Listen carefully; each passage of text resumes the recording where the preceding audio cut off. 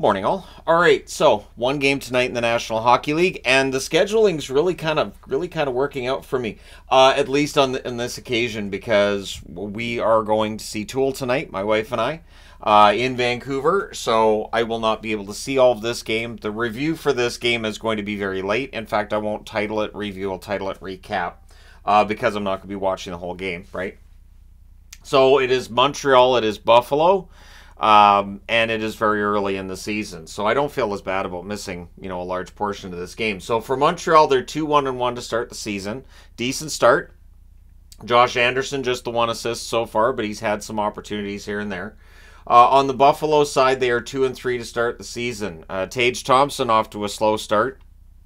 Just the one goal. And Alex Tuck, just the one assist so far too. So they need those players to get going if they're really and truly going to get back to where we kind of expected them to be this year. So we'll see if they win that. Let me know whether or not you think they can win that in the comment section below. This is the first of 4 meetings between these teams. They'll meet again December the 9th, January the 4th, and February the 21st. So just that one game. I'd like to thank the NHL scheduling for making sure that the Tool concert only had one hockey game. Gary did me a solid. That being said, moving into news of the day. Rick Bowness has taken a leave of absence to be with his wife, and understandably so. She had a seizure. She's in the hospital undergoing tests. My thoughts with him and his family, and of course with her as well. And hopefully that gets cleared up and taken care of, and he rejoins the team and all as well. And yeah, so Bowness has always seemed like a really, really nice guy. Whether we can agree or disagree on certain coaching styles he's had over the years, doesn't matter. At this point in time, family is obviously more important, and all the best to him. My thoughts with him right now. All right, into injury news with NHL hockey players. Burakovsky cannot catch a break, so he was off to a slow start to the season, and now he's on the shelf. He's out 6 to 8 weeks. He had surgery for an upper body injury, so I haven't even seen a report on what upper... So that's usually shoulder, right? Anyways, it's 6 to 8 weeks for Burakovsky, who missed a lot of last season with injury, missed the playoffs with injury as well. So Burakovsky's a very talented offensive forward, could really help Seattle turn around this start if he stayed in the lineup, but now they're going to have to deal with 6 to 8 weeks without him. So Seattle's going to have to figure this out. It has been a tough start for the Kraken, and the schedule doesn't get any lighter over the next 6 weeks. It's very interesting to see these lopsided nights, and when you start looking at team schedules, everybody's got a rough schedule for October, November. So anyways, we'll see how Seattle navigates things without Burakovsky. The Oilers will be without McDavid for 1 to 2 weeks. He also having an upper body injury, although it looked like his hip from how he was acting the other night when he got hurt against Winnipeg. That being said, that probably rules him out for Sunday's game. This coming Sunday, of course, is the Outdoor Heritage Classic. And I'm sure that somebody at the NHL's head office, seeing the news that McDavid's likely to miss that game, probably had some colorful words to use for that. Because obviously McDavid's a big part of the centerpiece of that game, right? And him not being there. And then you've got the slow start for the Oilers combined with what's been an underwhelming start for the Calgary Flames as well. I think the spectacle's going to sell the game. Everybody's still going to watch it. But it does lose a little something when neither team is playing their best hockey. And now the Oilers are going to be without their best player. The one upside of this for the Oilers is with McDavid out, with the slow start, Draisaitl now becomes that guy. And when McDavid's been out previously, Draisaitl's done really, really well. So we'll see how things turn out for the Oilers. Carolina, as the injuries have descended upon the Carolina Hurricanes. So let's go through this. Svechnikov will not play tomorrow. He is seen as a few practices away.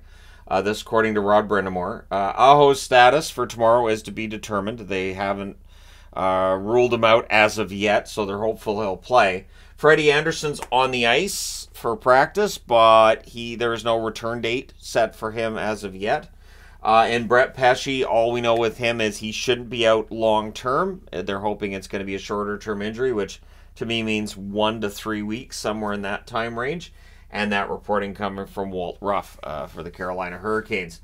So it's a lot of players. It's important players. The goaltending for Carolina, I don't think, has quite been where you want it to be, but I don't think their defense has either, which is odd because Carolina's known for having one of the best defenses, if not the best defense overall in the NHL, I would say over the last 4 years. If you look at the most consistently excellent defense, Carolina at least has to be top 3. So hopefully those guys aren't out for very much longer. So in Toronto, it is remarkable how quickly debates change and how quickly storylines change. So Samsonov has had a rough start to the season. I'm not going to pretend he's not. And on both Sportsnet and TSN right now, there are articles about how Wall should get the net. He should be the starter. I think if you're Sheldon Keefe, you're going with whoever's going to win you the game. So as long as Wall goes in there, gives them good games, then yeah, he's the guy. If he has a rough night, you go back to Samsonov. And I don't think that it's that important for Toronto. I think what's more alarming for Toronto is that this was seen as a year where Boston was going to be weaker, right? You lose Bergeron and Krejci. Tampa Bay, no Vasilevsky for the first 2 months, so they're going to be weaker.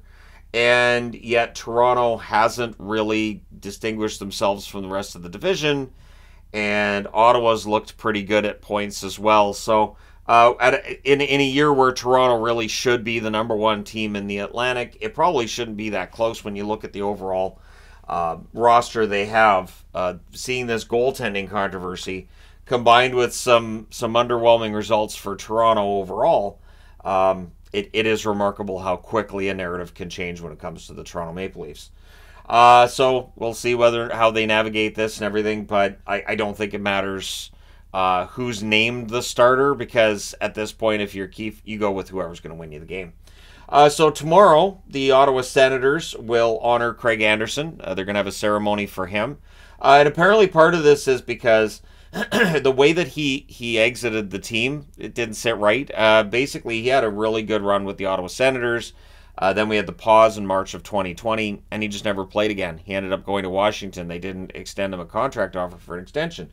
So he just kind of stopped playing for the Sens. They didn't finish out the season. Obviously, the Senators didn't qualify for the bubble playoffs, so it was seen as an underwhelming exit. So tomorrow he gets the proper send-off. He does retire as an Ottawa Senator, and I think that's great for him. So at any rate, looking forward to that, although tomorrow it's 16 games. I'm not sure if I'm going to see that pregame ceremony because I'm going to be doing a lot of channel surfing tomorrow. A lot. It's going to be a lot. Anyway, that being said, all the best to Craig Anderson in retirement. So the Columbus Blue Jackets. I don't know why my voice cracked there. I must be hitting puberty. Anyways, Jarmo Kekalainen apparently is working the phones, according to Aaron Portzline. They're looking to move a defenseman. So Jiricek is ready. Jiricek has jumped ahead of both Peak as well as Boqvist on the list of defensemen. I think it feels like Boqvist's name's been in trade rumors before. This doesn't feel new when it comes to Boqvist. He's been a healthy scratch. I believe he's a healthy scratch at points last year as well. Boqvist has the offensive upside, but the defense can be a bit of an adventure. Just think of it as an adventure. So we'll see if there's any takers. I think Peak will probably attract more interest. I think Peak's got the lower cap hit of the two. But the Columbus Blue Jackets, that's why they lost Foudy. That they get somebody back. They bring up Jiricek. They got to make room. And so Foudy ends up being put on waivers, and of course Nashville claimed him, which kind of helps Columbus because they needed to make room on their roster, but now they need to move a defenseman. They're carrying 8 defensemen, and obviously Boqvist and Peak should be in an NHL lineup and a top 6 somewhere. So we'll see what happens. We'll see who they end up moving and what the return ends up looking like. At this point, it looks like they need to get rid of the extra defensemen. So they may not even be looking for a player back. So we'll see what happens. Let me know your thoughts. Where do you think Boqvist or Peak go? And of the two, which defenseman would you prefer to have? Let me know your thoughts in the comment section below as always. Don't forget to hit like and subscribe if you're browsing your way through. You just happened upon this video. Thank you guys so much for watching, for all your support. I will talk to you again soon.